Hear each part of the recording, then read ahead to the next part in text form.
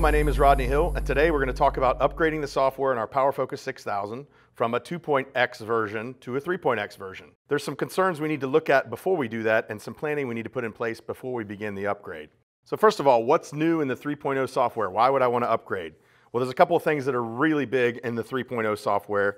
We now have support for step sync, which means we can synchronize multiple PowerFocus 6000 tools together. We have support for new tool families and the flexible offering, and that includes tools like our Mechatronic Wrench TA, Mechatronic Wrench S, our BCV and BCP-RE, TBPS, SRBHA, and Tensor SB tools. We also have an improved boot time in the controller, so the controller actually boots in about half the amount of time that it did in the 2.x versions. Additional field bus and open protocol signals have been added to the 3.0 software and above, and apply button functionality. So now when you make changes on the controller, they won't be effective until you select the apply button at the bottom of the screen. There's also an undo button. If you choose to go back, you can take those changes out. And there's many other features that are new in the 3.x software versions.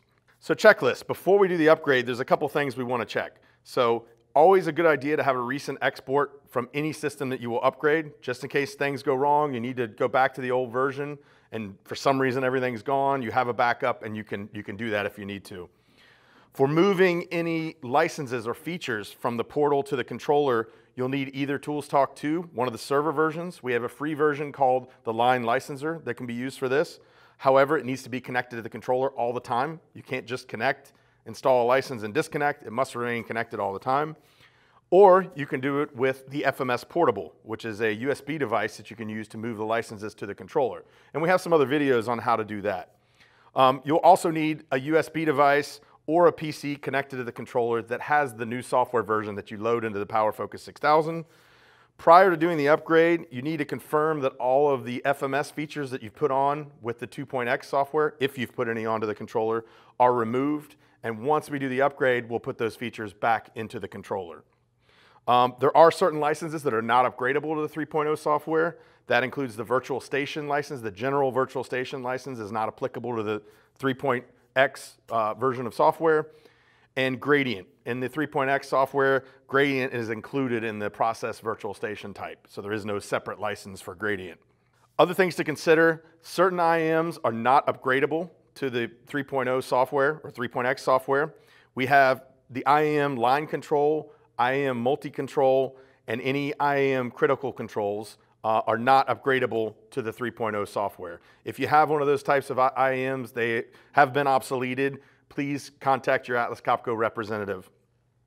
Other IAMs, all of the process control-based IAMs are upgradable to the 3.x software. We have about 20 different types of those, but basically if it has Process or Process Plus in the name, it is upgradable.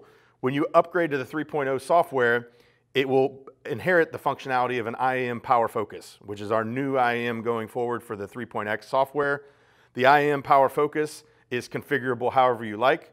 When you upgrade from a Process or a Process Plus type of IAM, it will become an IAM PowerFocus and it will have no licenses on the IAM. So it's very important that before you do the upgrade, you coordinate with your Atlas Copco representative and make sure that Atlas Copco is able to provide you equivalent licenses for what you'd purchased on the 2.x IAM. After we do the upgrade, so we've done all these things, we've removed our licenses, we've put the new software on the controller, we've loaded it. Post-upgrade, there are a few things we also want to check as well. If you removed any licenses, remember to put those back onto the controller. You need to verify PSETs, batch sequence, and all of these things are upgraded properly. They should upgrade normally, but this is a pretty major software update, so we always recommend checking these things or doing some sort of validation to make sure things are working the way that you expect. And then you'll need to assign virtual station type licenses to the virtual station that you'll be using. This is new in 3.0, so inside of each virtual station, you need to select what type of virtual station license that virtual station has. And then make sure that your task is selected properly. If you're using some sort of external control to select your programs, enable, disable tools, you'll need to make sure that's selected properly for you.